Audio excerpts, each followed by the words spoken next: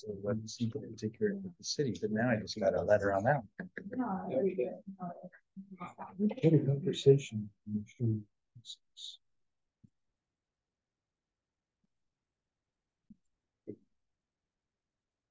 That one.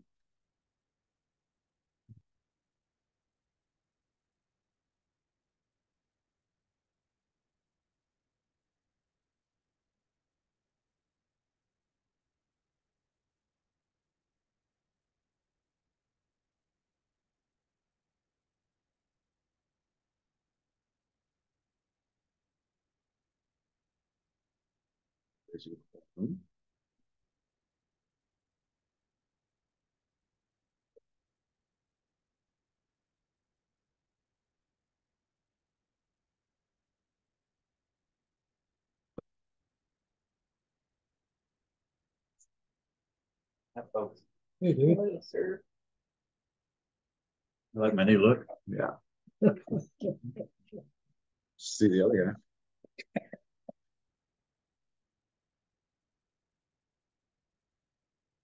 You weren't kidding about a packet. He said he's trying to put Norpac back in business, huh? There's the paper company.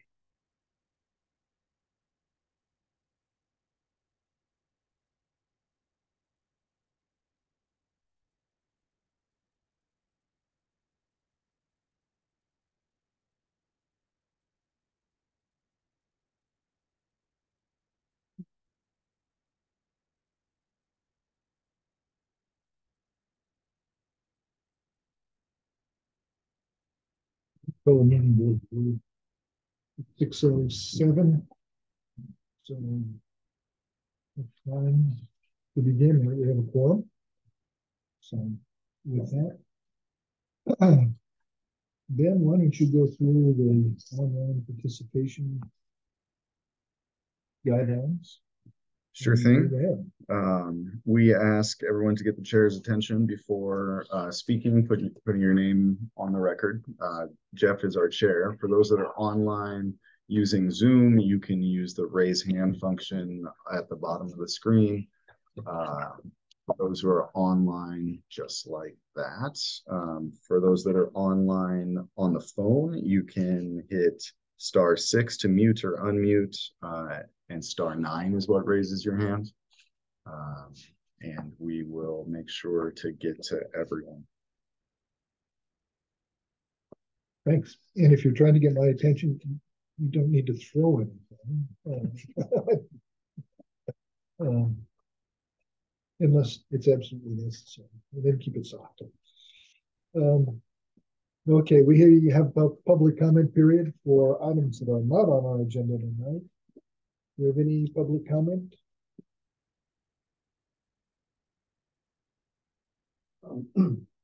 My name is Lonnie Gates, and I live at Rock Creek Assisted Living. Kind of in my backyard. I'm real familiar with the property. And I've been there 3 years. And I look forward to the development. I think it'd be a great thing for the city. No negative for me. It's all positive. Thank you. Thank you.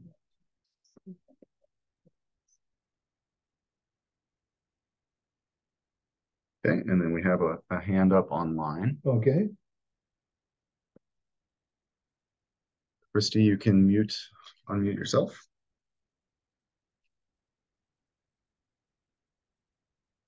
Go ahead.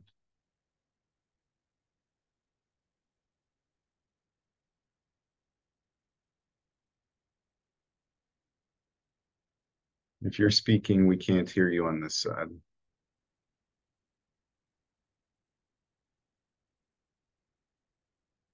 If you can hear us, can you raise your hand one more time?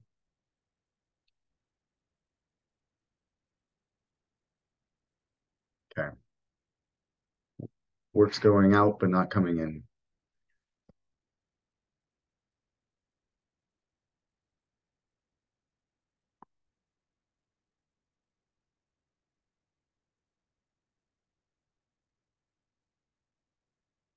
We need people running their families with that allow her to talk.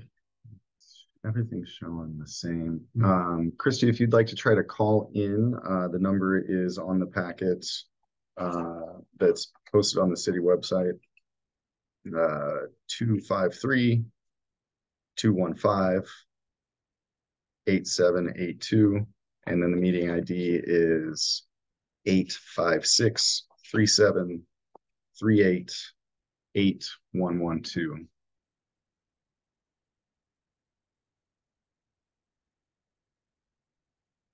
Is Johanna able to speak? Johanna, can you feed back to us if everything's working on your side?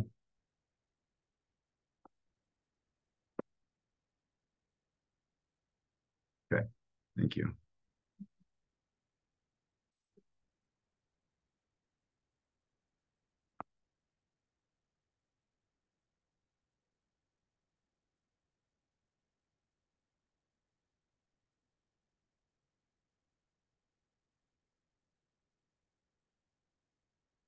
The hand works. Christy, the microphone doesn't. Maybe we'll monitor, and there's a hand. Okay, to the caller, you can try to unmute, pressing *6. Hello? Hello. Hi, guys. Sorry to bother you, but online, I'm getting no audio. Yet I can hear when the Zoom voice comes on. But you're saying Joanna is able to hear it online? Believe she responded to us by raising her hand. Yep. I'm only able to hear on the phone, but I wanted you to know that we can't hear online. And the phone, it doesn't hear very well. It's not picking up Jeff, and I can hear you, but the audio is not working online. Okay, apologize for that. I don't know what the next solution is. All right, well, I'll continue on the phone, but if they could speak up, I don't know how many microphones you have, but it's pretty hard to hear. I can hear you well. You must be close. Closer, yep. We'll all work harder, Christy. All right, thank you. How do I mute myself? I can take care of that. Thank you. Bye.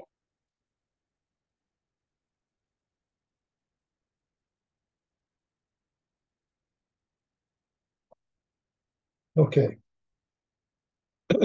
So with that, we can move on to the approval of our minutes for the September 11th meeting. And I read through them and I motion to approve the minutes of September 11, 2023. A motion to approve the minutes. Do we have a second? I'll second that. We have a motion and a second. Any further discussion? All those in favor, please say aye. Aye. Aye. Those same sign. Minutes are approved. Thank you. Okay, Ben, I think we're ready to kick off our new business. Okay. You have in front of you a shoreline substantial development permit request for a site that is on Rock Cove, adjacent to Rock Creek Drive, close to the intersection of Rock Creek Drive and Foster Creek. Whenever the Planning Commission is acting on permits, we need to, by Washington State statute, establish that you are fair and impartial for the community and for the applicants in order to act on this. We ask you a slate of 3 questions to establish your fairness and impartiality. One is if you've had any ex parte communications, any communications outside of these chambers or with staff about the project. If you have, we ask you to divulge the content of those discussions. For the rest, and for the public at large to determine your ability to be fair. The second is whether you have any financial stake in the outcome of this, either benefiting or that might hinder you. The third is if there's anything else about the proposal that would impact your ability to be fair and impartial in your duties here. So with those three questions, I'll just put it all to you to disclose any appearance of fairness issues you might have. I have no ex parte. I have no ex parte. Nor do I. Okay. Any financial stake in the outcome of the decision tonight? That's a negative. Okay. Anything else about the project, its location, applicants, anything at all that would cause you to be? I drove by there today. It looks like it's gonna be interesting. I will say that I did participate in the earlier shoreline permit hearing, so I'm somewhat familiar with the property in the earlier proposal, and I'm up to speed on the new one. So, okay. We have no disclosures on the first two questions, but an indication that we're familiar with the property and past proposals there. For the applicants, do you see any reason to challenge the Planning Commission's ability to act fairly and impartially? Okay. And then same question to any public that's present, if there's a challenge to the Planning Commission's ability to be fair and impartial. I don't see any. I think you are clear on that one.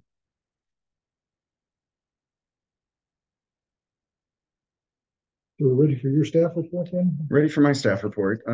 I will keep it brief, but I do imagine going into a lot of detail when we get into more of the discussion. So this is our first shoreline substantial development permit that has come through under the new SMP.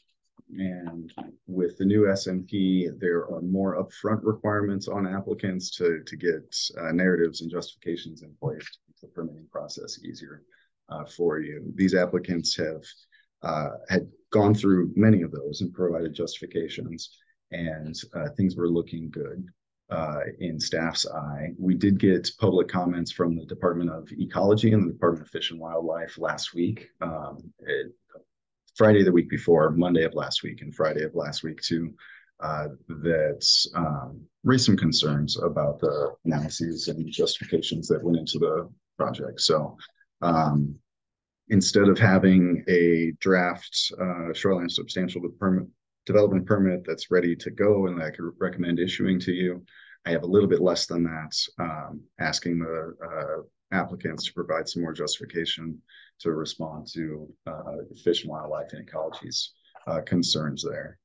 By and large, though, this project fits in well with your shoreline management program. It's a water enjoyment commercial use of the active waterfront shoreline SED. So that's your most active, most dense developments, intense use shoreline zone. The proposal is for overnight lodging, and then I believe there are 13 units, overnight lodging units. This is 19, I believe. 19. There's some inside a larger activity center. So I think that it's written in here, envisioning that weddings would go here and be sort of an all-inclusive area where people could stay, gather for the ceremony, and the party after. So that's what the proposal is. The two items that I had for you to really discuss, one was on cultural resources. So cultural resources report was put together for the 2020 permits. And that document was carried forth into the record for this. It recommended an inadvertent discovery plan, saying if you dig up anything that's old or that is gone, you have to stop all work and contact all the appropriate jurisdictions. City got comments from agencies in advance or as part of that permitting process, and the agencies recommended a monitoring plan and on-site limiter to be there to tell you to stop working and to call the appropriate agencies. City Council disregarded that request the last time around. So it's not built into this project. It's a question for you. Well, one step more. Based on the new SMP, it should be included in this project. So I bring it up as a question for you to ensure that you want to differ from what the city council did the last time around. The second issue that I have for you guys to focus in on is the public access plan. And I've got some figures to dive into that and we really get into the public access. But one of the findings that you'll need to make is that the current proposal doesn't negatively impact existing public access. And there's one spot where this would connect into an offsite easement that I think it's hard for you to make that finding, that there's no negative impact on the existing public access. So looking closely at that, again, the applicants will provide some additional testimony on all these things. The other two issues that come from the public comments, Fish and Wildlife, are related to each other. The first is about establishing the appropriate mitigation sequence. And a mitigation sequence is a thought process that you go through when you lay out a site. And it says first, we want you to avoid all impacts to critical habitat areas in this case, avoid all impacts. If you get to the point where you can't avoid impacts, then you minimize. And then if you get to the point where you can't minimize any more of those, then you start looking into rectifying the impact that you have, reducing it over time, compensating for it. And there's a challenge to this site plan saying that they haven't, they're capable of avoiding an impact and they haven't avoided impacts. And so I believe that they're here to respond to that as well. Department of Ecology made that comment. I don't believe that Fish and Wildlife did in theirs. And then it comes to the second issue, which is one that we'll need to talk about, I think, a little bit more too, is that our critical areas ordinance acknowledges when sites are really degraded, and it says that, look, the world's not going to be perfect, but we want to stop further degrading the site. With this one, it's very degraded in the sense that it has riprap armoring around much of it from it stays in operation as a mill. That's all okay per our codes, but in that case, you need to restore what's still on site. And once you're, enhance what's on site, because these are different terms. Once you've enhanced that, then you can't do additional on-site mitigation. You search for off-site mitigation options. We don't have that as part of the current proposal, and I wasn't given that guidance to the applicants to bring it to the table as part of this proposal. So that's something new that we need to explore and get some indication about how to move forward into the record on that. Largely 4 things that I think you need to talk about. There are, I believe, 6 topics that I counted overall in the comments. Some of them I just don't think are very germane to what you're looking at. We can go in depth on those more, but Fish and Wildlife make several references to more recent studies than our last set of regulatory update, including their own efforts and using site potential tree height to establish buffers. What that means is you look at the site's potential to grow a tree, and the tallest tree that site could grow is where the buffer should be, because if a tree were to fall in that area, then it could turn into a nurse tree and feed woody debris into the water. That's not part of our regulations currently. There's also discussion of stormwater impacts. There's a stormwater management plan in here that's been prepared in accordance with the regulations that we require. So I don't think that you need to spend a lot of time on any of those. There is something in there that you might take a look at, and it's talking about incorporating best management practices into the shoreline public access plan. As an example, they say making sure there's adequate trash cans along. So I don't know if that's something that you would want to dive into detail in and condition at the city level to require trash cans, or if that's something that the applicants will more naturally do as the need manifests. There's no adverse effects to Foster Creek, is there? Nothing that's been presented for the record, nothing I can imagine. Yeah.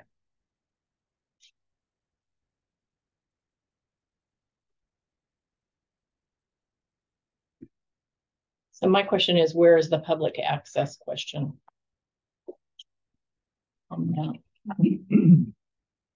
In the colored maps toward the back of the documents, I give a series, and I'll have that on the screen to be able to refer to also. But I can do that now. This is the proposal that they brought forth. I think they have a slightly modified one to show us as part of their presentation too. The proposal that they have comes in off of Rock Creek Drive here. These are the water areas around the site. Comes in off of Rock Creek Drive, functions much as a sidewalk, internal circulation, and then goes behind some cabins up to the north. Comes around waterward on this side. Back. It also includes an additional loop out by these. There are other sidewalks that are included in here that they show as the public would have the ability to use these too. This is what I identified as. So Florida is included in the. Florida is included. Okay. This is where it comes. There's an off-site easement that comes in that's not addressed by this. Okay. This is the proposal today, giving an indication of where we've come from. The county divided this property in the 90s, I believe. They established the orange easement that goes around the outside of the property. That was lines on a map. There wasn't really truth to say what it would take to build any sort of pathway there, but the easement was established, nothing was developed. In 2020, as part of the permitting process, the applicants proposed this. So a small loop on the inside for internal circulation, a lollipop around, I believe it was a fire pit there, and a viewing area over the cove. That proposal was reviewed by staff, it was reviewed by the planning commission, it was reviewed by city council, and several additional public access points were added to that. So it became all of this. Okay. And that is, all of those are established easement areas today. Again, this is back to the proposal. So where this Florida path used the same easement that was there in the past, it was never constructible. It wasn't constructible in 2020 when the city council required it, but it carried through. They've put together a constructible path on Florida. This internal loop is much larger than it was. It's lacking what was a planning commission recommendation and the city council requirement to connect from here over to Rock Creek Drive, and it's lacking this connection here. That's the one that I think you guys will have the hardest time just justifying that there's no reduction in public access or negative impact on public access. The shoreline access plan, which was adopted after this application was submitted, and after 2020, so the consultants here drew in all those public access lines from the plat from the 2020 decision. Even they said, okay, that's probably a little bit overkill, having a larger loop in these areas. This area would be waterward of those cabins, and then having this connection in there is part of our plan. It's not regulatory in the sense of applying it to these guys because it came in after their proposal came in. But it's an asset that we can look to. And there's all the detail that they went into that drawing. So, you know, again, this is a good example of how concept hits reality. When you guys talked about it, everything there is that here's the concept and work more toward it in the engineering sense. But okay. Ben, are we allowed to ask a question?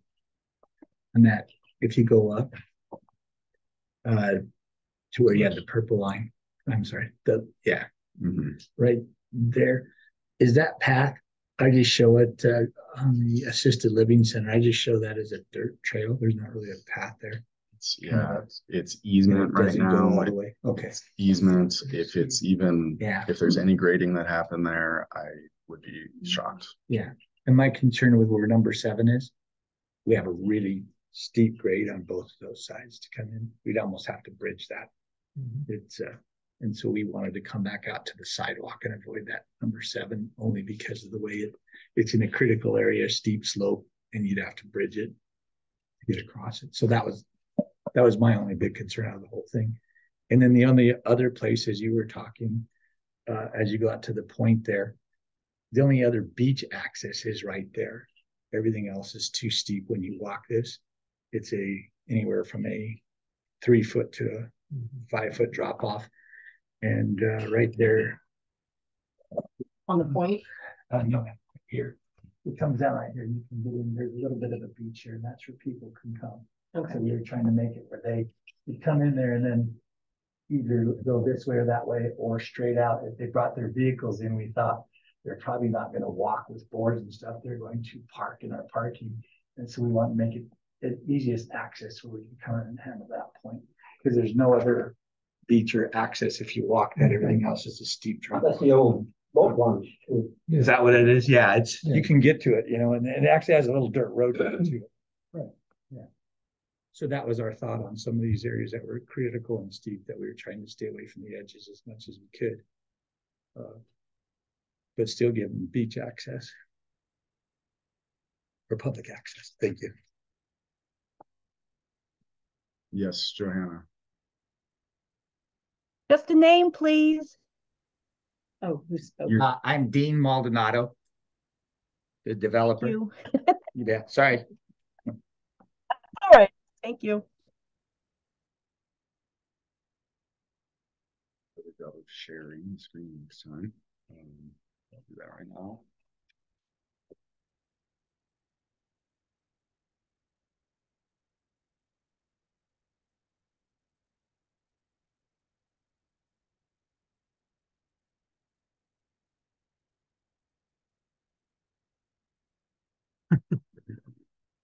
So is there going to be a decision tonight? It could be, Mary, yeah. This is a lot of data. Mhm. Been reading for hours. Maybe go look at point. There you go.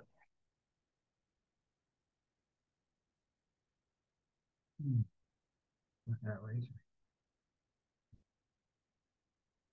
Okay.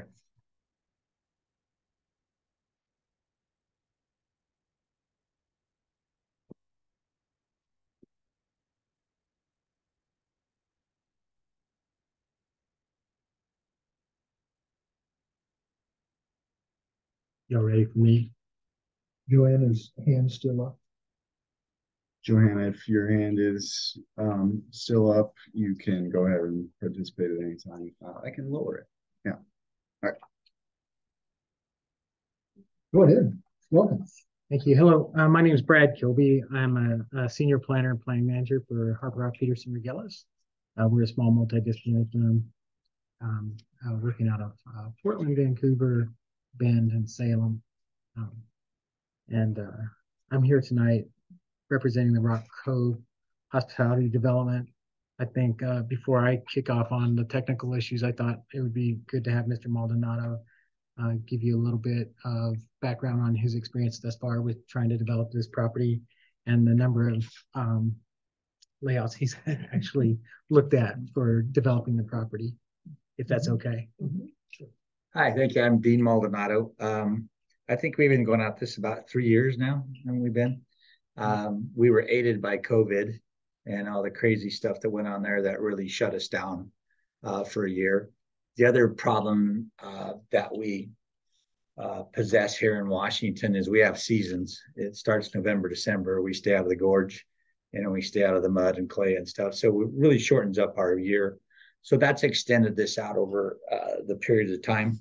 Unfortunately, during that process has been very accommodating to help us understand a lot of stuff here. Is items change with cities, departments of wildlife different. So it seems like our goal keeps moving in front of us. First we have this and then this, and then we get some last minute letters here. And so we've kind of gotten to the point now where we're chasing this thing. And I'd like to get to the point where we can at least go, hey, here's the things, that we need to get done. Let us go after these with it. And hopefully it doesn't continue to move like it has due to COVID or due to changes or due to the 3 years and everybody else implementing stuff. And you're not alone here. We have other projects in other cities that's we're getting to this same thing. So the main thing is we put about $1.5 million into this project. We'd like to see it come out of the ground. I think it's something that if you look at our other projects around, we built police station, grocery store stuff. We do it right, we do it safe, we do it environmentally clean. But we're really struggling here the last 2 or 3 years. So we've probably been through 5 changes in the layouts here and the requirements and stuff.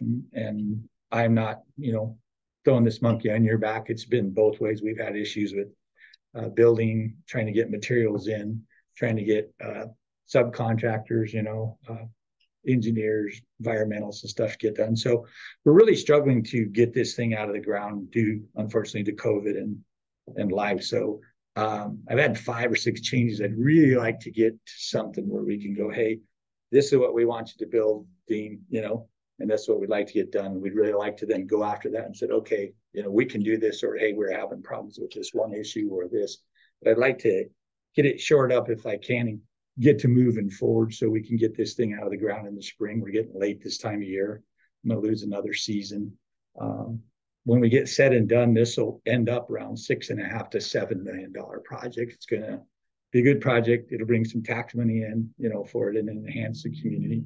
And I think that's kind of where you want to be. So we're all in, want to get moving forward, but we'd really like to get the final measuring stick. We don't want it to keep moving. I'd kind of like to get to the point where this is what's required of us. And I'm not pointing fingers. I'm just saying we're there, so I'd like to get this done. Thanks, Dean. Thank you. Again, Brad Kilby. So some of you already know this. Obviously, the project location is in Rock Cove, which is probably fed by the Columbia River under the bridges, but it's not actually it's not the Columbia River. However, it's afforded the same protection on a shoreline as the Columbia River is under your shoreline management program. It's 6.4 acres, and it is zoned commercial recreation, and it allows for water dependent uses and water enjoyment uses. This is from the Columbia Gorge Interpretive Center and Museum. This actually showed how impacted this site has been in the past. So as you know, it was in operation from 1952 to 1973, the Headwall Veneer Mill. And it, I guess a key point you'll see if you read Ecology's letters, they complain about the amount of riprap that's on the site. So about 70% of the site is riprapped, probably put there by the mill. And I should just note that predated the Shoreline Management Act. That actually didn't come into play until 1971, was passed by the legislature, and then ultimately by the citizenship in 73. So it wasn't Mr. Maldonado going out there to put riprap into the site. Up until, I would say, 10 years ago, riprap was an acceptable way to control erosion on the rivers. It tends to be waning now.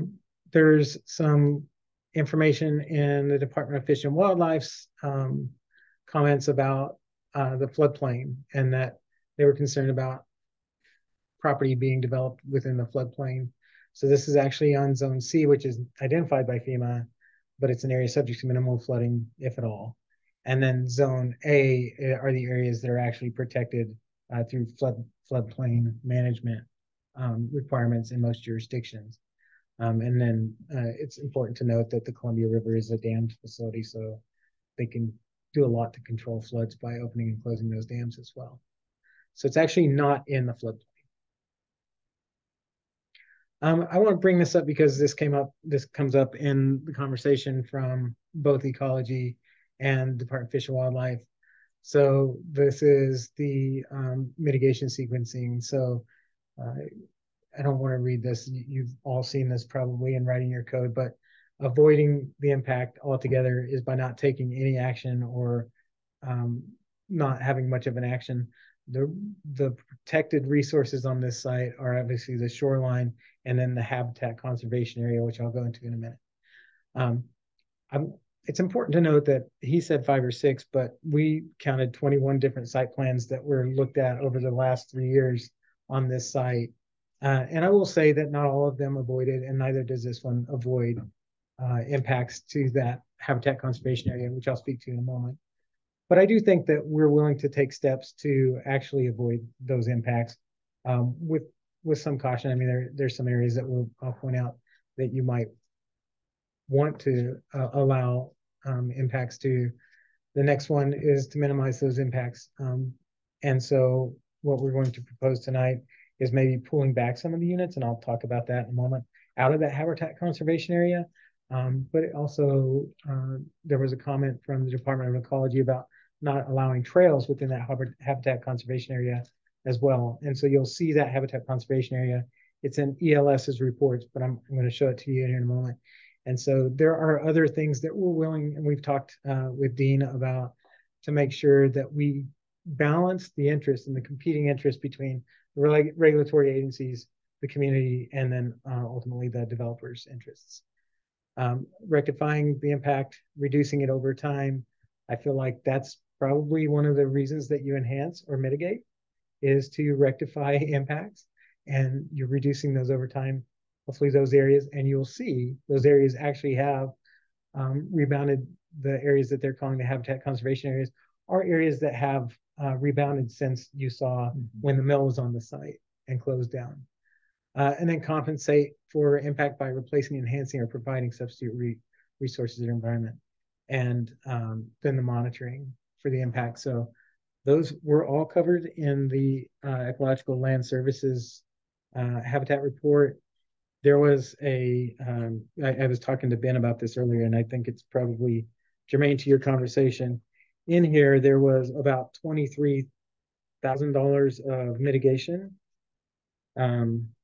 There's a table in here on costs on page 18 of that report that outlines the monitoring and mitigation. And then based on the comment that we received from ecology, and then in talking with Ben, we can't really mitigate on this site then. But we will be mitigating, we will be enhancing some of this. So some of this cost associated, or all of the costs that they've got in here would be associating with the enhancement. And now we would need to get direction from you on what you would think would be just compensation for mitigation offsite. And I understand that you guys do have some projects that are in your pipeline for the ability to mitigate, but they're not at a point where they have been funded or cost evaluated. So that's one of the concessions that I think we would have to make, is if we're not mitigating on site, is to come up with something at that point that would help to maybe mitigate some impacts that you might be trying to do through your capital facilities plans. So I wanted to talk about that. I do believe that we did go through this, despite what Department of Ecology says. They didn't have the benefit of looking at 21 different site plans. We looked at the most pressing, and then there were some alternatives that you've probably already seen, and this is just showing just a couple of the alternatives that have already been produced for this site. This had row homes. I think this was an earlier rendition of what was previously approved. And then this is a second alternative where it's all the row cabins and no event space. And then this is the previously approved site plan that had the phase 2 event space And then, was it still 19 cabins here? No, we had, 2, 3, 4, we had 16. 17, And then we 18, had, 19, 20, 21. Yeah, a little more. Okay. So I'm just saying that there's been several iterations of this plan considered. This is a key indicator right here. So this is what is referenced in the ELS report. And it was actually, in Oregon, we say when we go to Division of State Land, they concur with the delineation for wetlands and things. And actually, Department of Ecology was involved with ELS at the point that they had gone out and concurred on the location of these habitat areas. So the design goals, I guess, moving forward from us was to increase public access to Rock Cove, and that we heard that in the last sets of hearings that we had with both you and the council. Protect the existing fish and wildlife conservation areas located around the shoreline.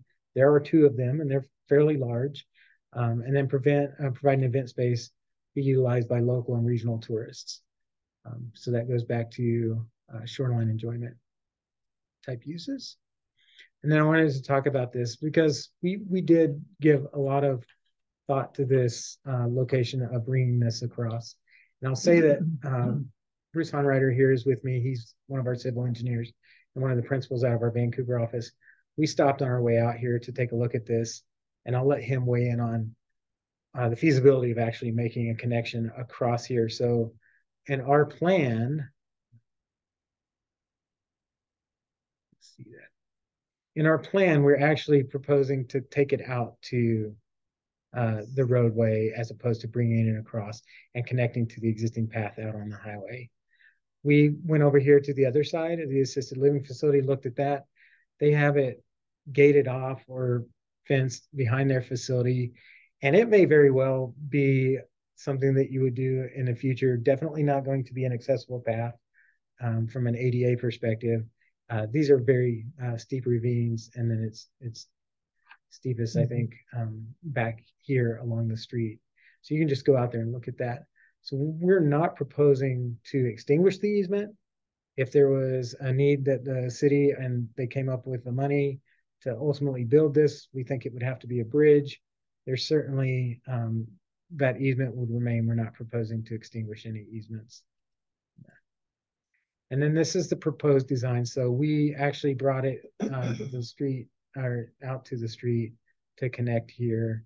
And then all the blue lines are the areas that we're proposing to provide public access. So that's even different than this map that we saw. Yes. Okay. And I'll go through some of the comments from, I think it's Department of Fish and Wildlife in a moment. So here's the pink line. This is the pink line on the south end, which I think is probably one of the cruxes of Department of Ecology's comments. Like they were like, no, you shouldn't be impacting this at all. So we looked at this and looked about pushing units up out of that to minimize those impacts. And then, so these units would, and this one might have to go away. So we would have to reduce by unit just to make sure that we could put all these in. Let's see. This is the public access real quick. If you want to talk about that. And yeah, thanks, Brad. Bruce Honreiter, civil engineer with Harper Huff, Peterson, Regelis. And what you're looking at is just kind of a blown up area where that access path would be that was in purple. And it's probably a little hard to see for those online, but each of those numbered lines is 5 feet in elevation. And as you can see, where that easement would cross, it drops down about 20, 25 feet and actually comes up about 35 feet on the other side. So like Brad said, even if we did bridge that, it would need switchbacks or something to even have any chance of meeting ADA, or it would just have to be stairs or something like that. So very challenging spot, which is why we connected to the 10-foot path that would literally be, I think, about 20 feet away, and just to maintain that throughway. Thanks, Bruce. I wanted to, I don't know how I can go back. There's room for switch beds. Not in the easement currently, so it probably have to be expanded. Okay. Greater disturbed area too. Here's the other, so this habitat conservation area on this other side, so we can pull these units out. But there was a question, and we had spoke with Ben about this, about, you know, if pedestrian access, the intention is to have it on the backside of these units, it's possible for us to make that connection. We will still end up impacting here unless we move this unit forward, and maybe we'd be able to stay out of that. So those are possibilities if planning commissions so inclined. And honestly, we don't want to have an appeal from the Department of Ecology. So if these are the issues that they're having with this site plan, then we're willing to massage this to move it out. Parking areas are generally, real quick, I just wanted to go through the Department of Fish and Wildlife.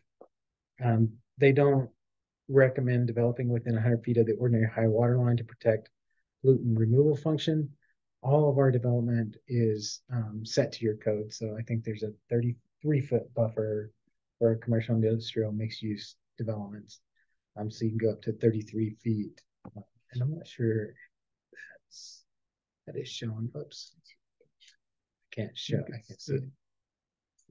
Dash line. The dash line. To minimize impacts to the riparian area with this increased traffic, they're encouraging constructing permeable trails and consolidating the shoreline access.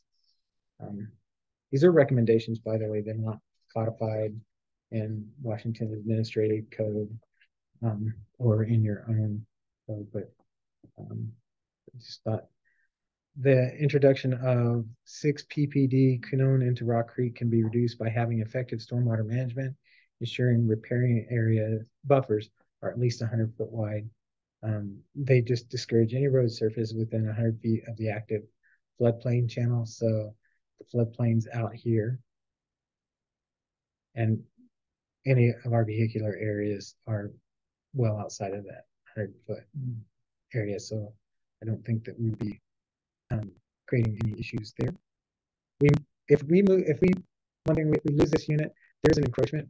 So our total encroachments into that fish and wildlife area is 0.19 acres, and it's a 6.74 acre site. By us moving it out, then our would be very minimal and probably limited to the trail up here and some parking here, but we could reduce the amount of parking because we no longer have this unit. So that's an option. Let's see. So while Fish and Wildlife regular review determined that the riprap was legally permitted and installed. Again, I believe that riprap was installed Park Management Act along the mill, which ended in 73, about the same time. Mr. Maldonado did not go out and put any riprap in there. Part of the proposal is to actually enhance this shoreline area.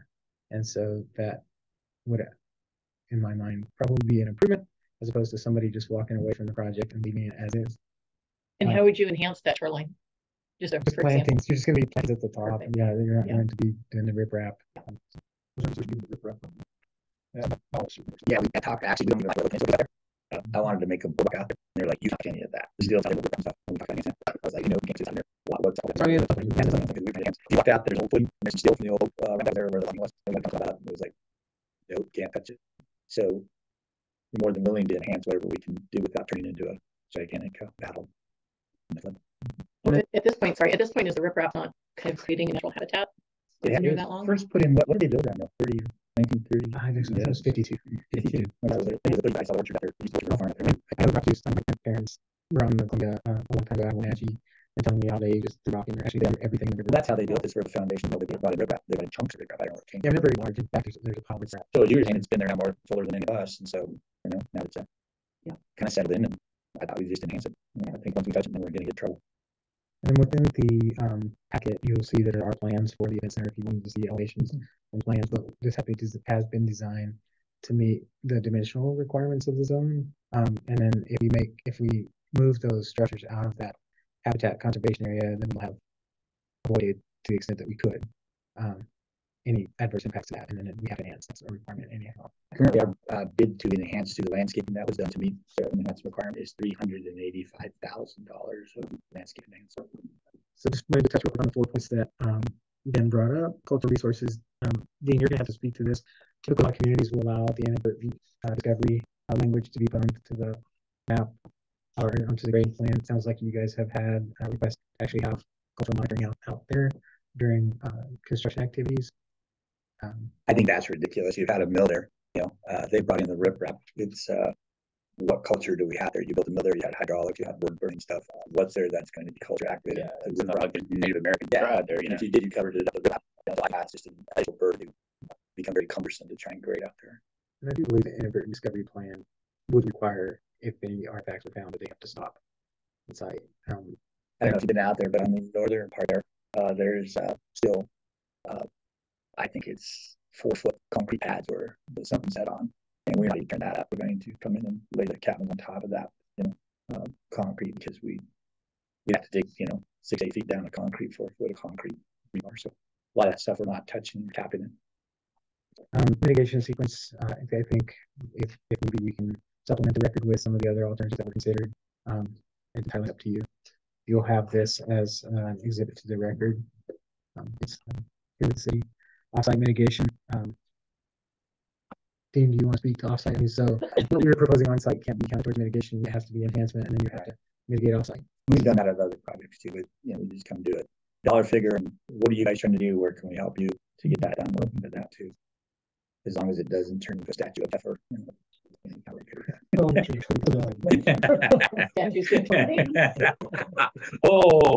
Not by me, of course.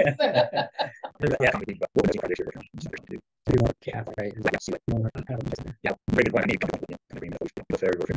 see where.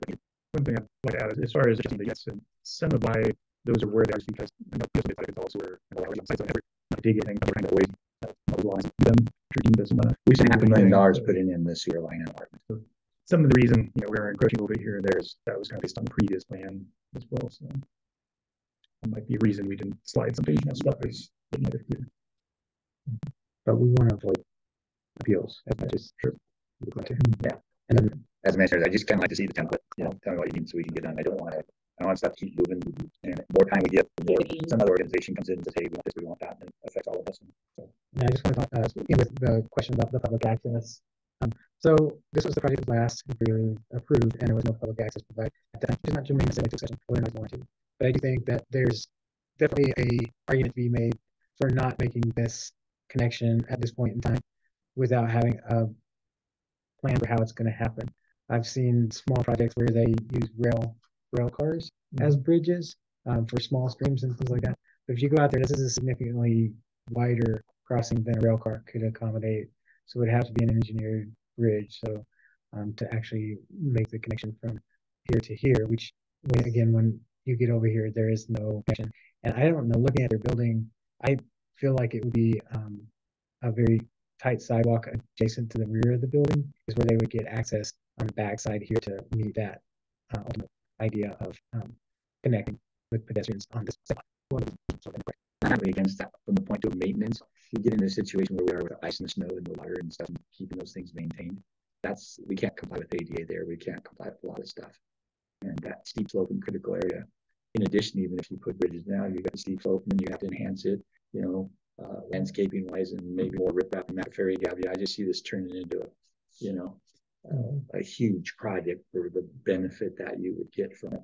So the additional sidewalk that you have on the building that might go away, Yes, ma'am. right there, is that pretty flat? The topography pretty flat? Okay. We can get that ADA. You're following the grades because you're walking along the grades because the grades drop. Yeah. That's pretty much the top of the hill right there. Yeah. That concludes my presentation. If you had any questions, myself, Bruce are here, Dean's here. Unfortunately, we weren't able to have anybody from ELS here tonight, but if there are questions that you have, I'll definitely write them down, make sure that they're before them, and you get your response back. Thank you. Thank you for your time. And ELS is the Ecological Land Services, just to clarify that. Yeah, sorry. Then I think this one we can open the public hearing at 7:02. And we look for testimony in favor of this project initially.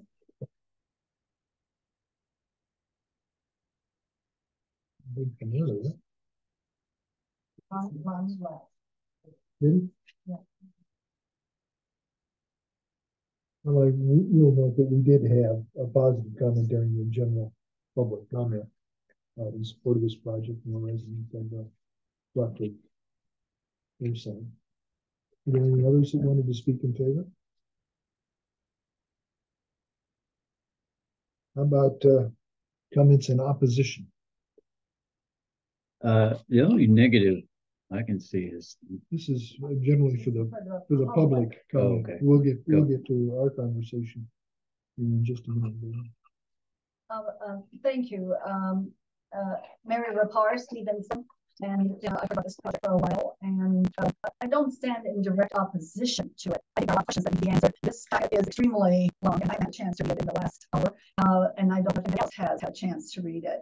So I don't think you can make a good decision based on what we have heard up to this, because there's questions that need to be asked and challenges from DOE and Fish and Wildlife. I've been writing some things as we've been going along. I forgot to bring my reading glasses. So here we go. I always thought that riprap was illegal, but I know we've used it in the past and before it became a thing that shouldn't be done. And I'm pretty sure that peninsula would be gone today if the riprap wasn't there.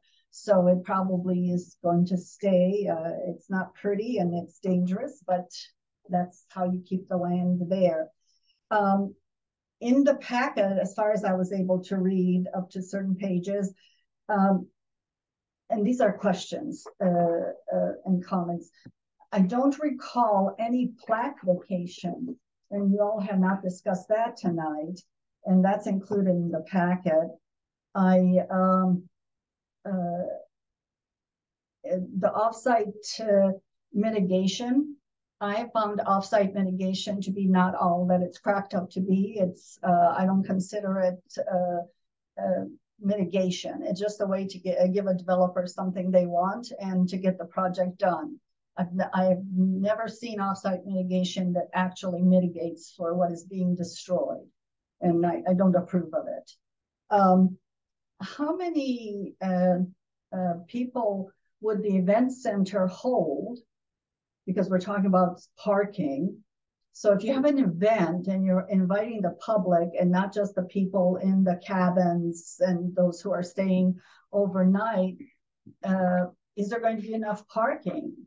And because there is no off-street or on-street parking in that area at all, except at the little parking lot at the picnic pavilion across on the east side of Rock Cove.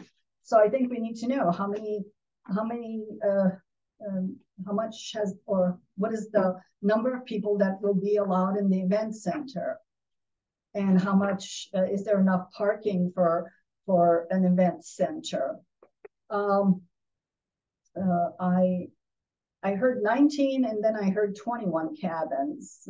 I presume it's 21 and not the 19 that's mentioned. I think that was the old plan. Okay, so it's 19 now. Mm-hmm. As to the construction buffers, as Mr. Maldonado has, I think that's your name, has pointed out, they don't want to do construction during the rainy season, which is a good thing. But we don't, sometimes the rain comes and you don't know when it's going to come. So will there be construction buffers to keep all that crap from going into Rock Cove? For the cultural survey, the courthouse lawn had to have a cultural survey when they wanted to put the heat pump in there. So is there a cultural survey that's actually in this packet that has already been done by a professional archaeologist? And then the follow-on question to that is the monitoring. I agree, it'd be kind of silly to have somebody there all the time, but there are arrowheads around here everywhere, and sometimes you just run into one. So I think there should be something included that will make cultural monitoring a thing. And that should be taken care of in any permitting.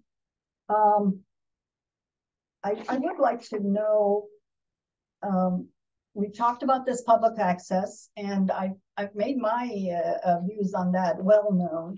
I consider public access a prerogative of the people, and we should have as much public access as possible. And yes, nobody could get access to that peninsula before this development, which, thank you very much, you're going to develop it, we'll have more public access. But I think we need to know what was the length of the original easement, and how much easement is the public losing? This looks good.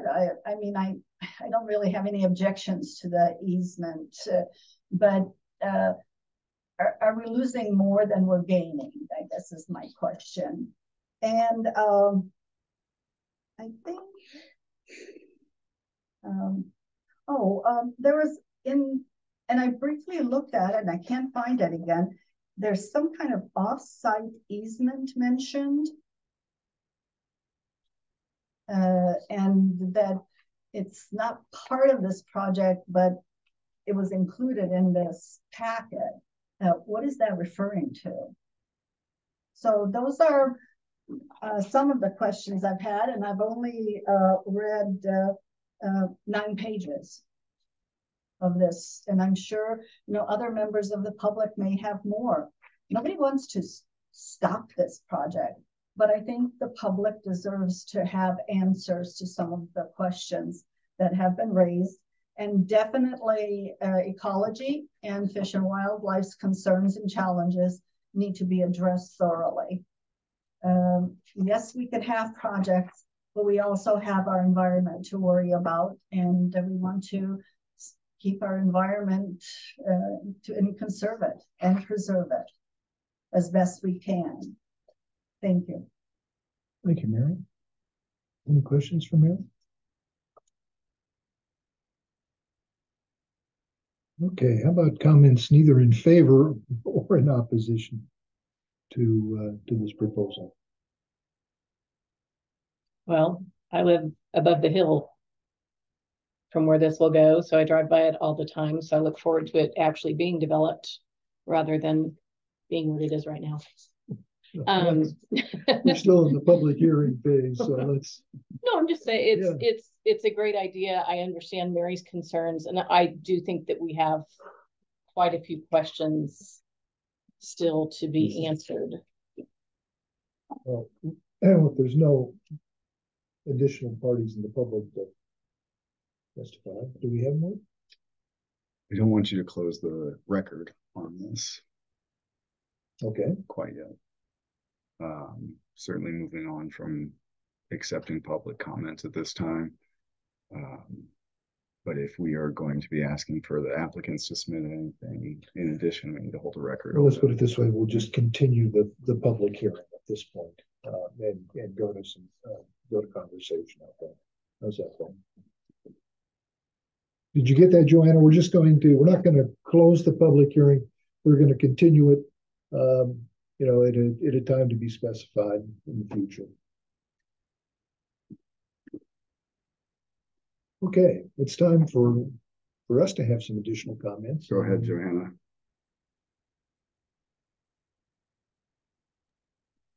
No, I was just indicating that I heard you. Okay. Sorry, right. My phone. It's time for our conversation, and we can ask questions, of the applicant as well, in terms of what you would like to see. In theory, we could go to a decision, or we can continue this, this hearing and this conversation to our next meeting. It just depends on where we want to go, because I think, the applicants have laid out some new information for us tonight in terms of, what they've been thinking about regarding to amending the application that we had or the layout that we had. So there's plenty to discuss. So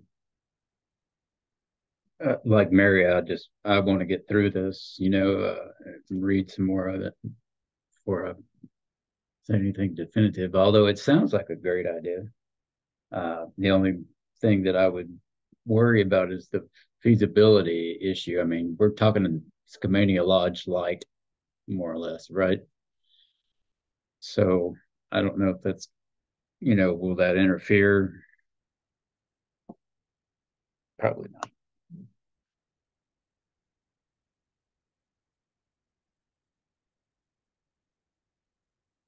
Send mine already.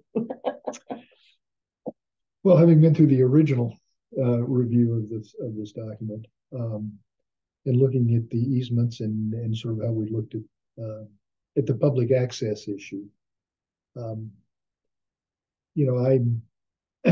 we had lengthy comments on public access, and it was a fairly extensive layout, but it also didn't look at, in terms of the feasibility of those pathways in some areas. I think one of the points that was made tonight was that ravine crossing there is where it's there. I mean, the easement is there, and at some point in time there may be an opportunity to put a developed crossing there, but we certainly don't have. We're not connecting to a developed trail system at this point in time.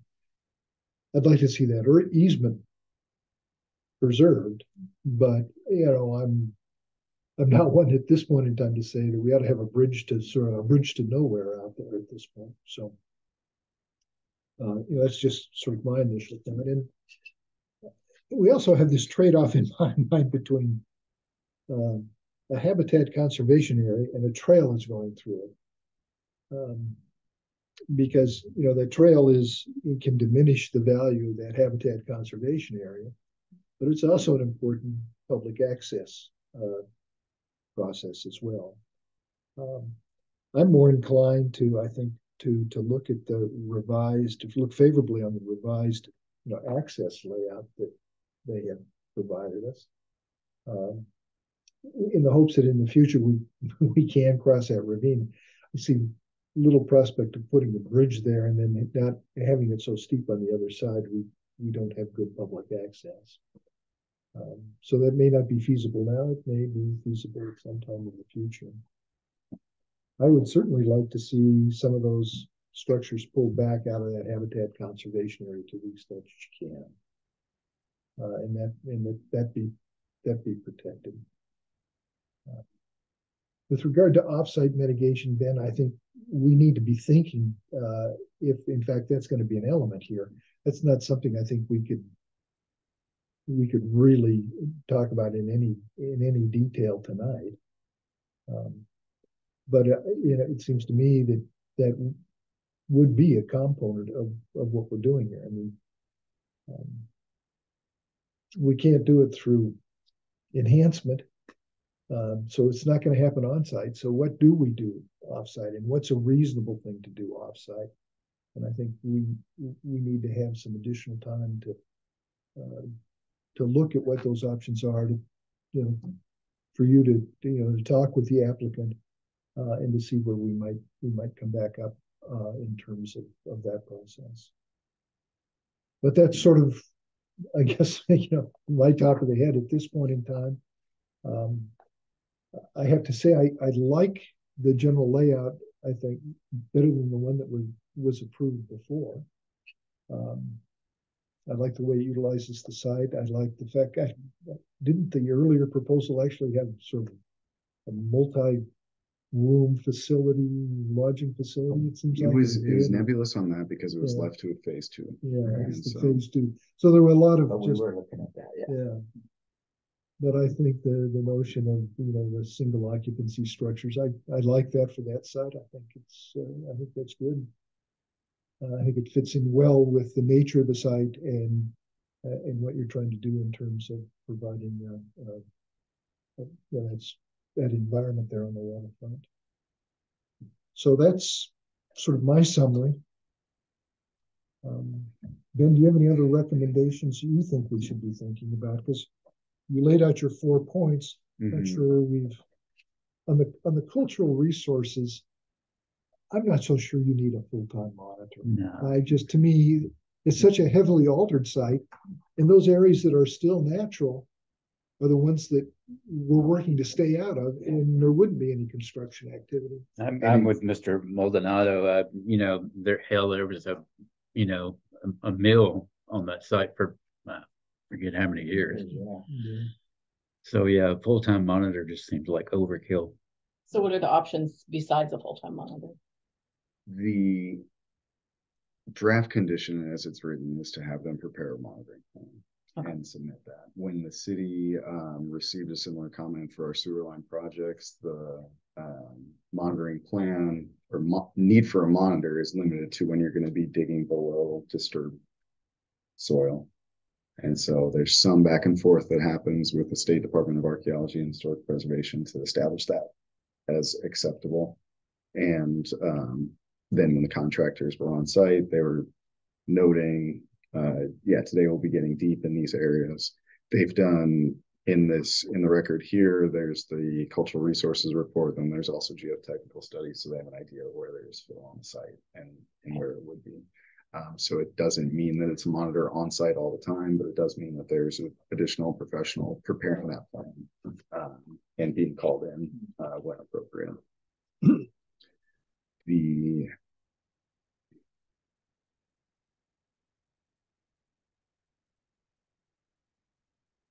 shoreline management program leans toward requiring that and being responsive to those agency requests that we received before. The other aspects of it, I think it is appropriate to leave the record open for them to provide additional narrative about the avoidance and minimization measures that have gone into this. To present to you, let me take one step back. You all have a luxury. You don't have to be here problem solving for the applicant. You sit here saying, does what the applicant brought to you meet your code? And so with something like an offsite mitigation, staff can work with them to present some opportunities or potential solutions, but responsibility is on them to bring it to you. So with offsite mitigation, I think it's appropriate to have them present something that's their ELS, if they continue on with the project, would put together. They can consult with me on that. And then the last thing, want some more indication from you about, again, as staff, as I'm looking at it, it appears hard to justify not connecting in that southern area. But if you all as planning commission think that there's adequate public access here and there's not a negative impact to existing public access, then that issue can either be left alone, or we could start exploring what is feasible alternative access to that. So, we had ideas here that, hey, maybe it is some sidewalk that's tighter to the building up there. Maybe, but how would that project interact with this, or how constructible is this? With subdivisions, land division, short plats, what we'll often do is a deferral of frontage improvement agreements, where we say that, yes, there is a requirement to do public access in this case. It doesn't make sense to do it right now because the neighboring property isn't ready to do that. You can defer the improvement, agreeing to pay your proportionate share. What's difficult about those is that when we don't have a design, we don't know what the proportionate share is. And in this case, the applicant doesn't know if they're going to fund a bridge or if they're going to fund sidewalks. And so closing that gap, again, may involve asking them to present some constructible solution to connect to that offsite area, but addressing it in some way. Or retaining the easement and letting the public address it in some way, moving into the future. Well, I think we want to retain the easement regardless of how it goes at this point. It may prove to be not a feasible route, but I think we want to maintain that easement. I'm more than willing to look at, at how we can better connect what they've laid out, on their proposed site plan to what we see is certainly that concept in the easement that we already have coming off the Rock Cove side. So if there's something there that we can address that, I want to set, hopefully it was when we walk out of here with some pretty clear expectations in terms of what it is that we'd like to see back. I don't want this to become, the proverbial ping pong activity. I'd like to be able to see us come back, in another hearing and be able to wrap this up so that this project can move ahead. Because I think inherently, it's a pretty strong project. What about event parking? Unless, we're going to use, people are going to park at the interpretive center or something like that. They've got in their narratives here the analysis of parking requirements per the zoning code indicating that they're meeting. And so if the question is our zoning code appropriate for event spaces and event parking? That's something we'll monitor, evaluate, and plan for over time, but they've indicated that they've met it here. Do y'all have a number of people that could be housed at the event part? Just to guess. I thought there was something in that. I never found anything that I read online today. Could you say that again?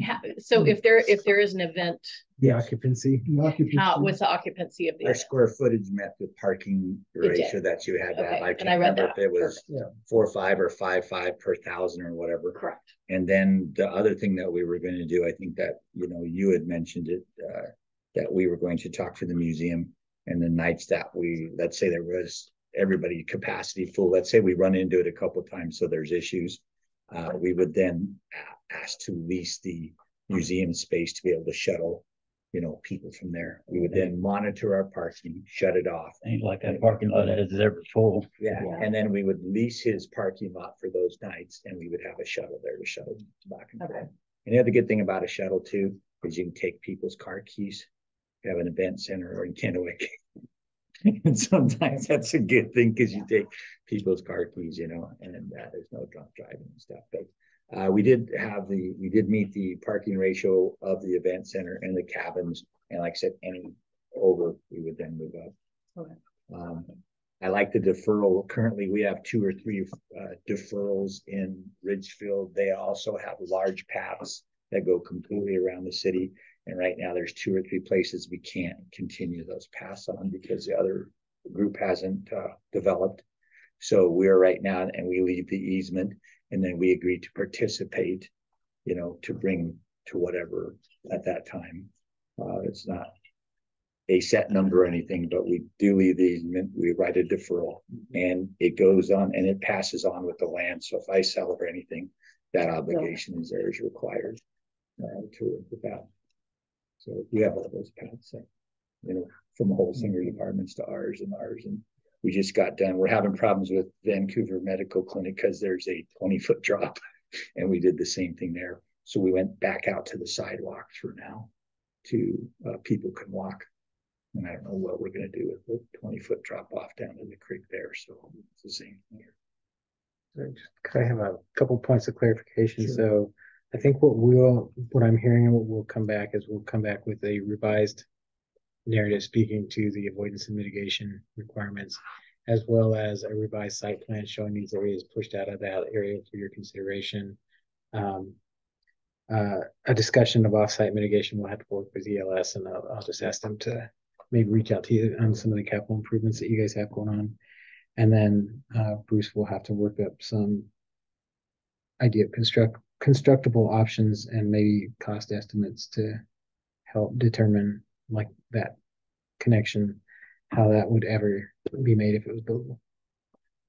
The biggest problem I have is the offsite mitigation cost. We just went through this in Kennewick. Believe it or not, old growth sagebrush is a protected species, and we had old growth sagebrush there, and we were trying to figure out what the price was, because we kept it in the critical areas, but where it was being developed. And so we came up with a number, and we worked with Department of, not Fish and Wildlife, but Department of Land or something. And they figured how much sagebrush was an acre. And then we bought an old growth sagebrush patch up on the county there that nobody could bother. It was for natural resources and stuff. Department of Natural Resources is what we did.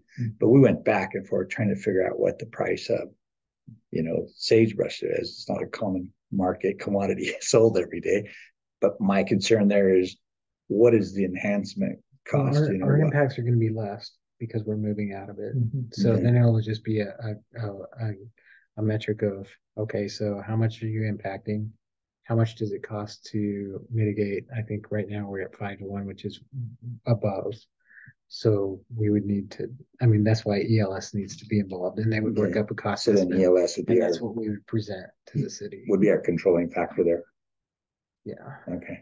I just didn't want to look at Ben and go, I don't know what's the price. We And start that, that's my favorite horse. Yeah, it's been a good family member, So there's got to be a numbers. Okay, great. I feel better about that. And I just wanted to, another clarification was the question about the platting. So actually what we're doing is we're just consolidating lots to make it a cleaner parcel. So there's not going to be tax lots hanging out there. Sure. It's just going to be all a single lot. And plat vacations are the purview of the city council. And so with the changes, likely changes to the easements on this, it's the cleanest way to wipe that clean. The decision-making process here would be, you all are setting the public access expectations. And then when it goes to city council, it's a very easy discussion to say the planning commission has required this, and it's a reduction of lots, and plat can move forward. But instead of, it'll help them make a decision. And we haven't done the consolidation of decision-making into one body, the highest body here. So it's still a two-step process, but waiting on that. My goal here is to be able to get back into the dirt portion of this before the end of the year. I don't know if that's possible. I'd like to finish getting PUD laid out. I'd like to get our runs from our main water and sewer and everything, and get so when spring comes around, we're ready to roll. Just to give you an idea of my expectations, to do some stuff during the winter. I can battle that in the rain, but I can't battle. I can, but I'm not too old to battle building in the rain. So hopefully we have an early spring, late spring, but we'll get started. So that's our goal, is to get all the groundwork and stuff done in the wintertime. So I think we probably laid out, the most significant questions that we'd like to have addressed. But I would like to hope that if the planning commission members read through these documents over the next week, that Ben, they may be able to, if there's any other questions that come up, that we don't hold them till another hearing, we can provide those questions. That was my next question. Are we looking 10 days, 15 days, 20 days? What would, is there a set amount that you guys? There is not. You guys Okay. are free to set, hold over the hearing until any date that you would specify here. Your next meeting is the second Monday of November. And so that is a natural one. I'm sure that Dean can get responses from his professionals and new reports sooner than that. Well, y'all have been working on this since pre-COVID, so. Let's not bring up how bad I am at this project, okay? So November 13th, so when would it go to city council?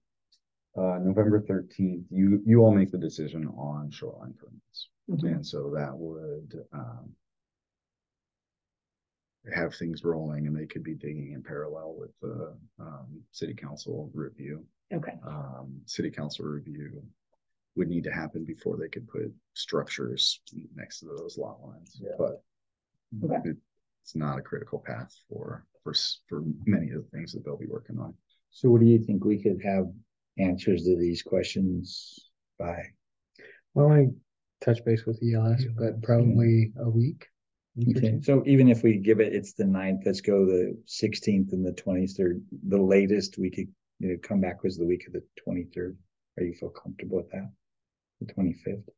I'm comfortable if they're comfortable. So we'll try and get you answers by the 25th, so you have time to look at it before your next meeting. And if that'll work for you guys, and that's kind of targets. And during that period, anything else in the public that comes up, we're more than willing to address. Okay. Am I hearing then that holding it open until the next regular meeting? Yes. Okay. I think that's this one. Procedurally, you all are still, the record is still open. You're still subject to the appearance of fairness doctrine. So we'll go through the disclosures process again the next time. The best practice is if somebody comes to approach you to say, thank you. If you have questions, go talk to city staff or provide written comments for the record, but not to discuss it, any details there. I am happy to talk with anybody about this and lay things out. But recessing then the public hearing until 6 o'clock on Monday, November 13th. That's good.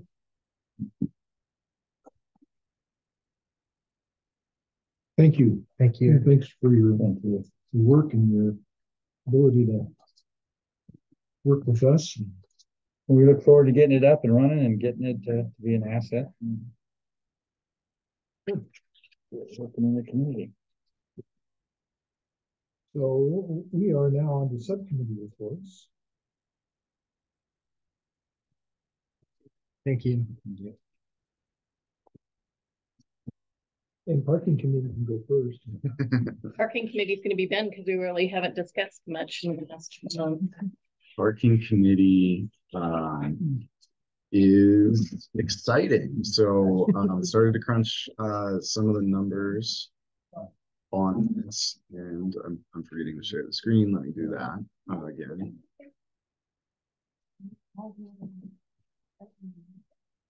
Okay. Sharing screen. So I'll start with just comparisons for our usage study between this time and the last time around. So again, we did the usage study the last full weekend of the summer before school started. So that was Thursday, the 24th of this year, and then Saturday, the 26th of this year. And comparing it to the weekend a couple weekends later when we did it in 2021, we have numbers now. Parking, I'll remind you, and I'll remind you several times as we go through this, the magic number is 85%. 85% is the break-even point where as a user, you feel like there is a spot for you to park when you go drive along a block or in a parking lot, and the point where you don't. And so when you're making investments in parking, you want to be as close as possible to that to get the right return on investment. If you have more parking than that, you're overinvested. We're largely overinvested, at least based on these dates. So there's a slight uptick compared to 2021. Again, these are just points in time, so we don't know, but I will present a map showing this later on. We're not above 60%. So most of it is overbuilt at this time or ready for future development and future users, or kind of really approaching that sweet spot of, hey, it's not too much, it's not too little. 2021, well, if you look at the dotted line at the very bottom of these, we got better with our volunteers in collecting data over time. So those graphs at the bottom are the 2021 graphs. There's missing data. In one case, it's more parking spaces weren't counted than cars were counted. On the Saturday, it was very rainy Saturday there. I think we lost a data sheet. But that's that's what we have, and that's what we have to deal with. Very low this time. By that Saturday, things were really clicking. Just a couple of blocks weren't counted.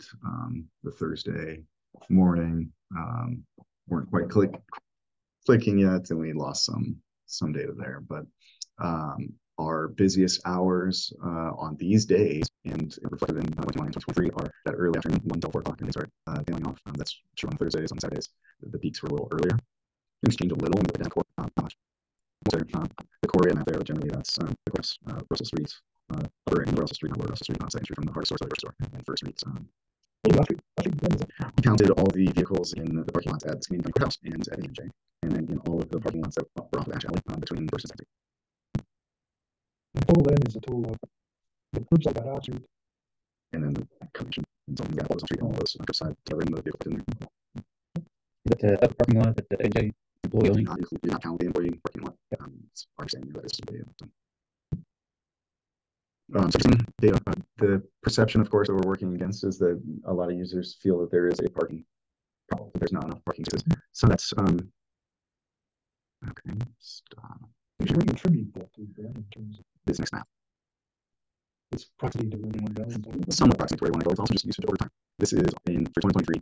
Any block face or parking lot that's was over 85% is in red here. The orange color is kind of that sweet spot where not immediate need to invest in new spaces and not overbuilt. But anybody who's driven past down this street in August of 2023 or those days at certain hours would have said there's a parking problem there. There's a parking problem there. There's a parking problem in these lots. And those perceptions are true for the people. And so there are areas where parking is constrained over the course of the day. There's not. There are some specific blocks. And so the next task of the committee will be to suss out the improvement projects that we've already identified at the staff level and say, okay, add some parking here, and we'll see if we can get that red down to the next time, things into the orange. There's some other. Well, is it add parking or add timed parking and all of the above? Right. Because on Russell Street, that was an issue. Yeah, so some of those considerations are what we go through.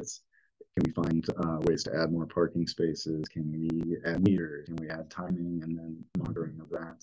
Can we just talk to some of those business owners to say, look, our busy time is in the summer when it's nice weather.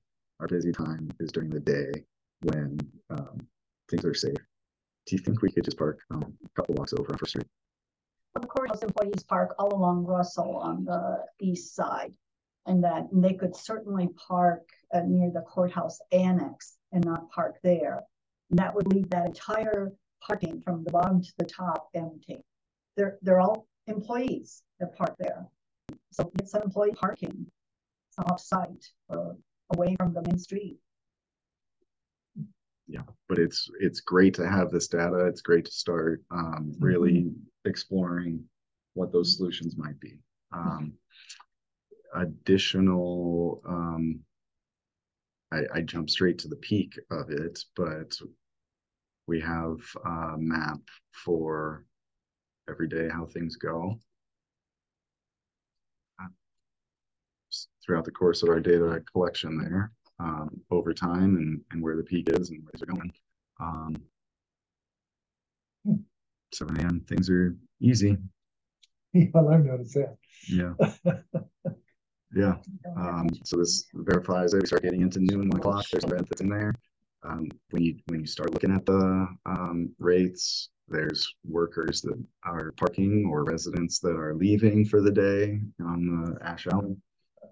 The courthouse, AMJ, of course, customer parking. I'm surprised in there on Kanaka Creek. The red zone's there. That was crazy use of the river. It was windy days. Windy days. Yeah.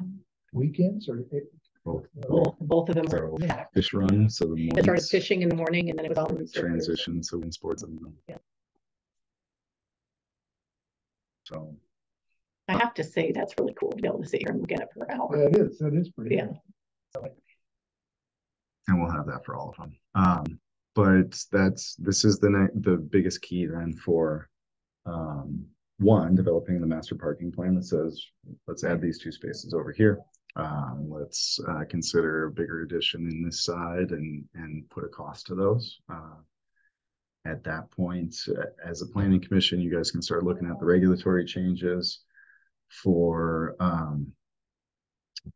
whether it's justified to reduce the parking burden for new development, or whether to spread the cost of adding spaces off as potential for payment in lieu of on-site parking. So it's great seeing this come together. It is nice. Nice work.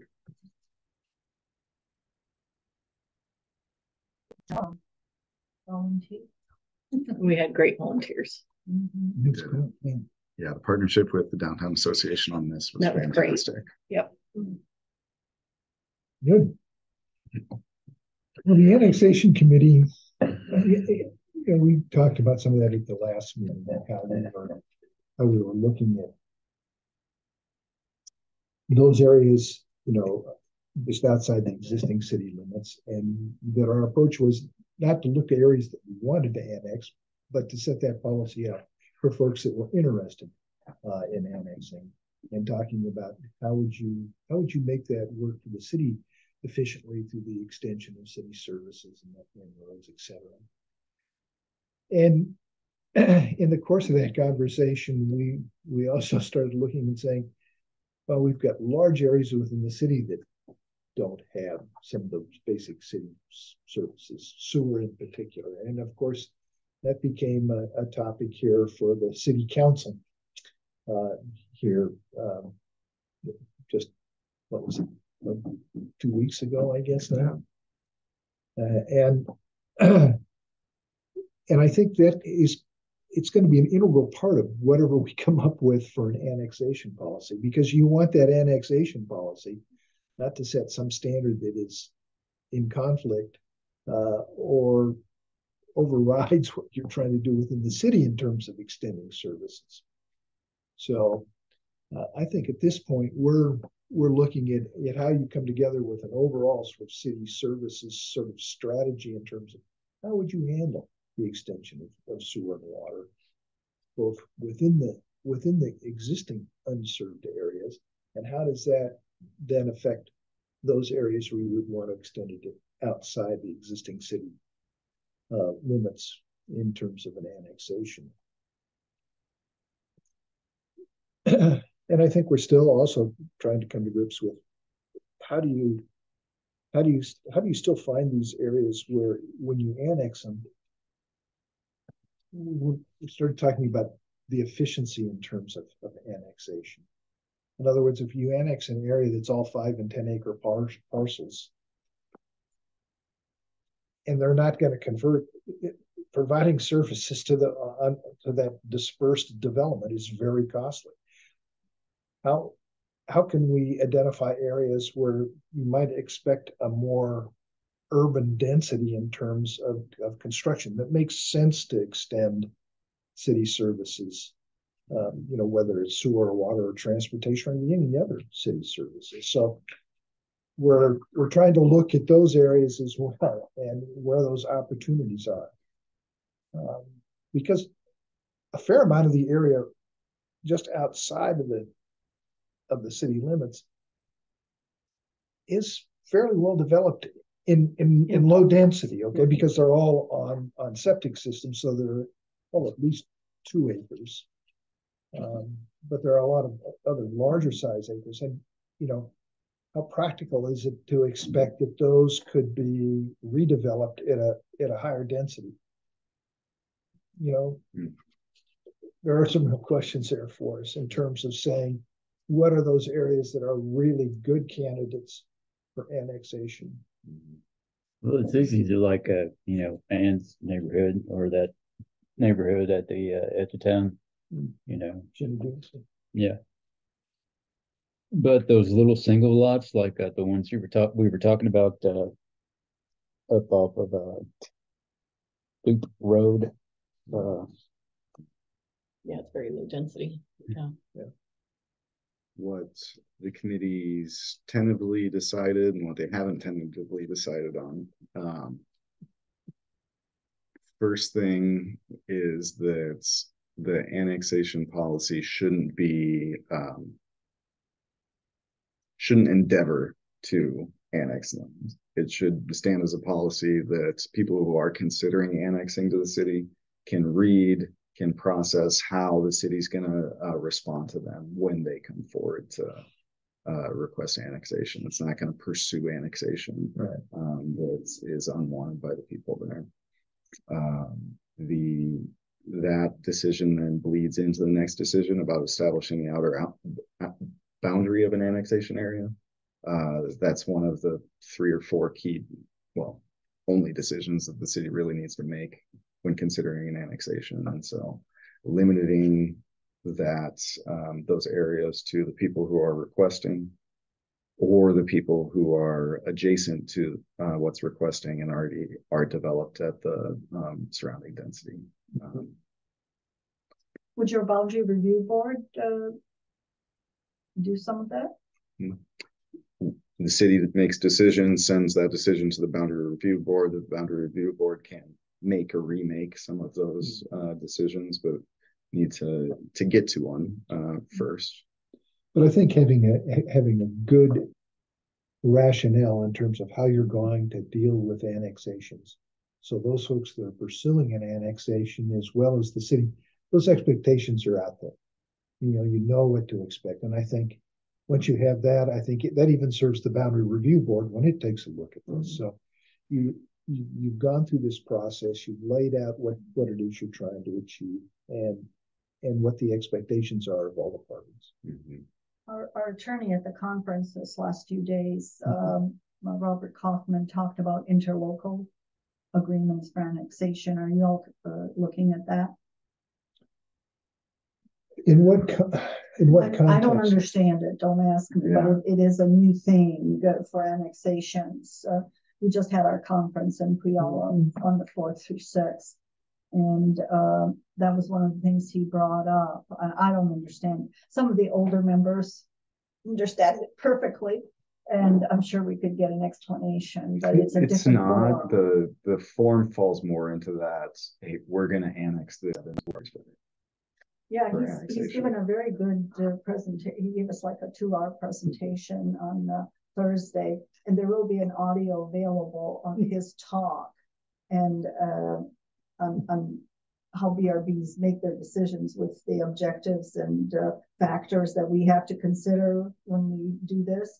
So I can send it to you all. That'd be great. And you can listen to him. He is the King County's a special counsel for BRBs.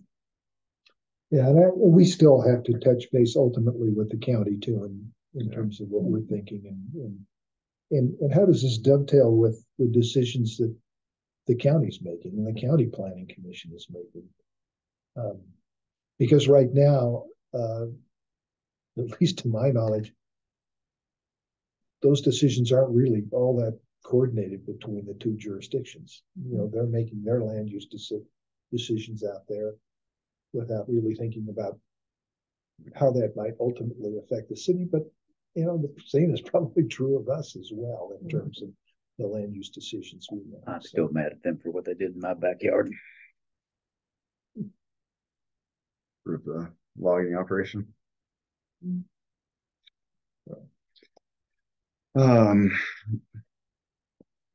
We've identified some zoning, but I think like Jeff said, really the process of exploring how to logically provide services outside city limits stops because the city hasn't come to grips with how to logically provide services within city limits to get to the point where annexation can be a better oiled machine. So continue to move forward, and I do hope to get something in front of you all, even if it's something that we may expect to change after more is known. Well, I think we can start to rough out a policy framework. It may not have all the detail that we ultimately want to have, but I think it can set that direction, and we can start to fill in those details, I think, as we have a conversation in terms of what we'd like to see. But give us an interim project. And Ben's already been working on that. Ben's working on everything. So what's our thought for the month, Ben? Community submission, that I believe the link may be broken on, but it's the Walla Walla design standards. So this came from the Downtown Association, saying, look, they're doing it over there, and it may be an investment, but those investments pay dividends over the years. Yeah, it came So, out. Awesome. There's just too much. Others are doing it. It is something that's identified as possible through our downtown plan and city council previous direction. So that's presented for you with no agenda, just to present. There was something that I had just read too, that I thought might be of interesting. Skip my name. But there's a lot going on out there. I think it's been pretty interesting.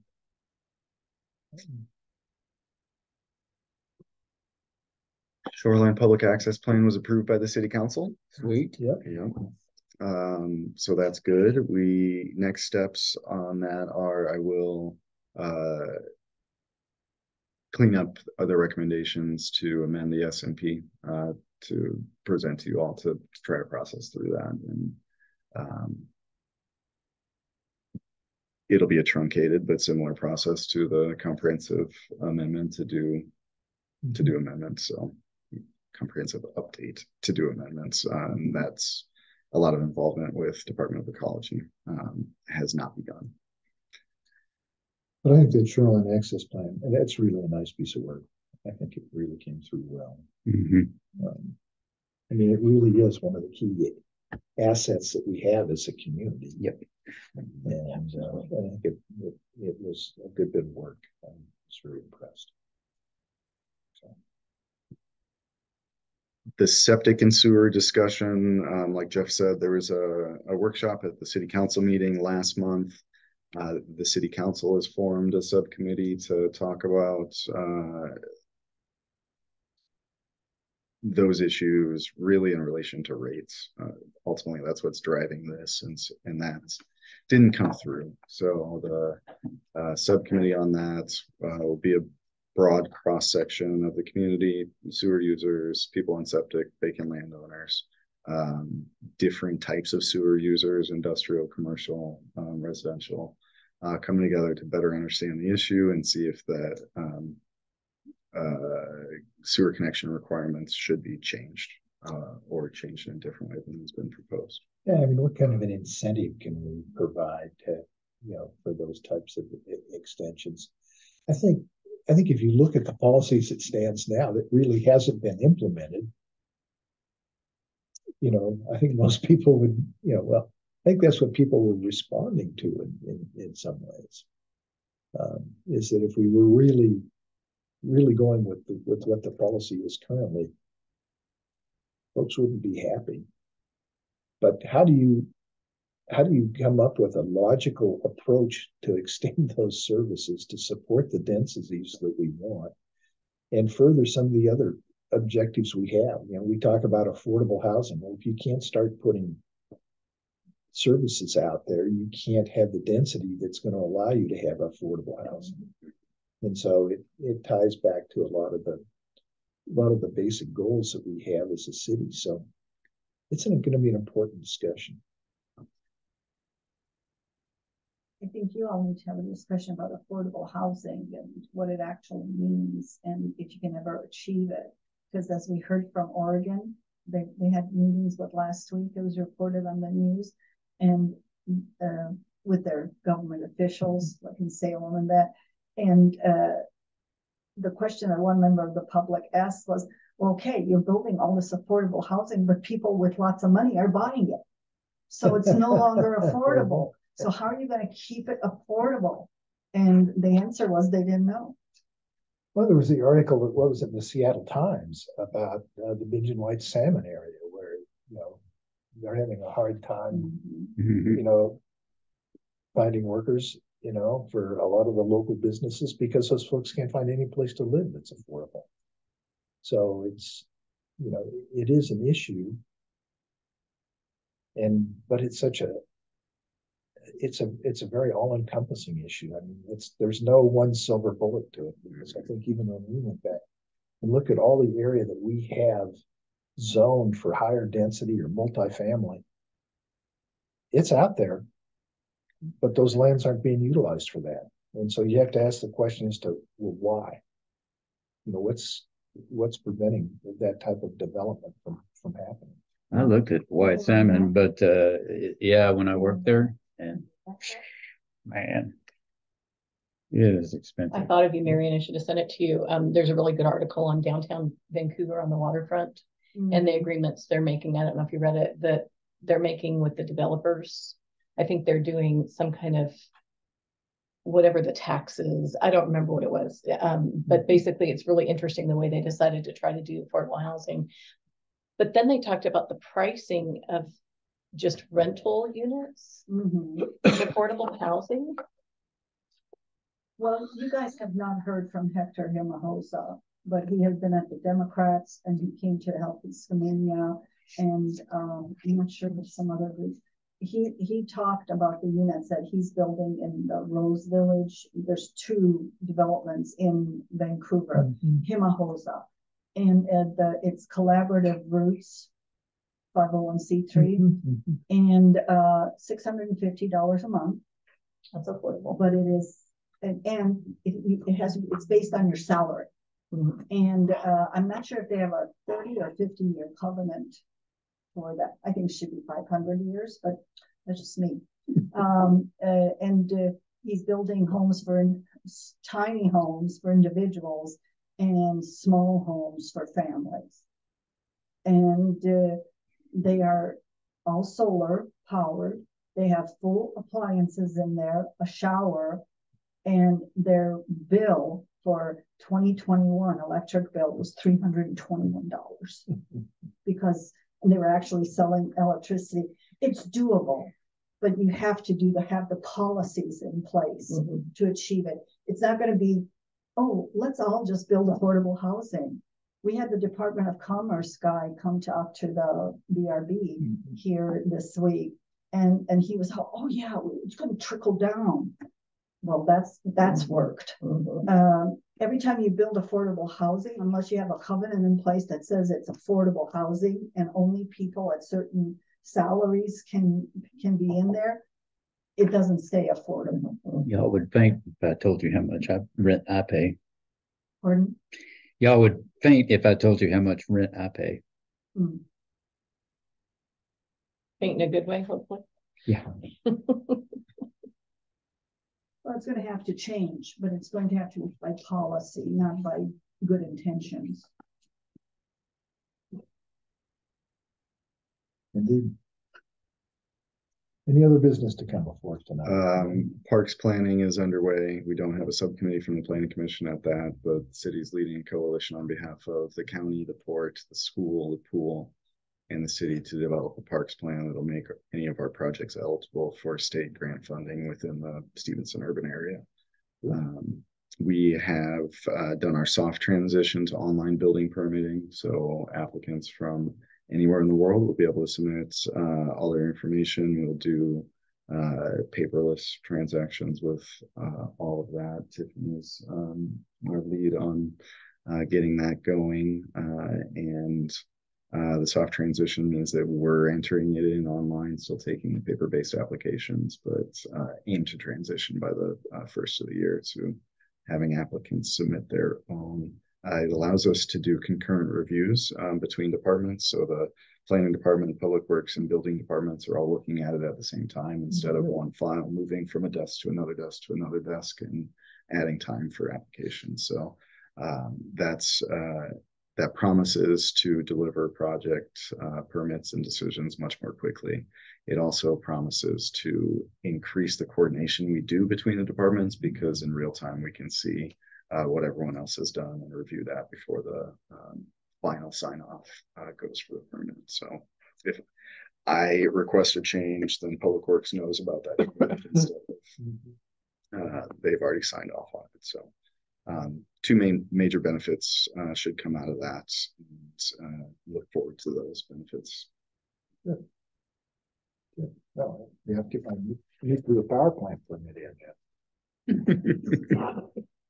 I know it'll Lickety speed right, split. it'll speed right through, right, man? Yeah. Yeah, you know, Hanford might loan you some.